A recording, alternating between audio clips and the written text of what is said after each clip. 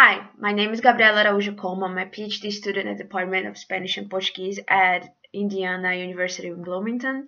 I signed up to have a mentor because I wanted to change my career path, and I knew last year that I would move to the Washington, D.C. area this summer. So my mentor, she has a great job experience. She has had many jobs throughout her life, and she has a great network in the Washington, D.C. area. So she, along with the other people she put me in contact with, helped me figure out a language and ways of selling all the skills I have acquired during grad school to other job careers.